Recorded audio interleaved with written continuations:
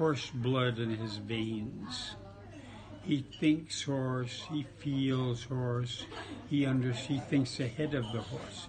He understands what the horse wants, what the horse thinks, what the horse feels. He's part horse. Now, those are, you see, Bostin, Roger-Yves Bostin, France, he defies all rules of position, but he's such a horseman, such part of his horses, that it all works well.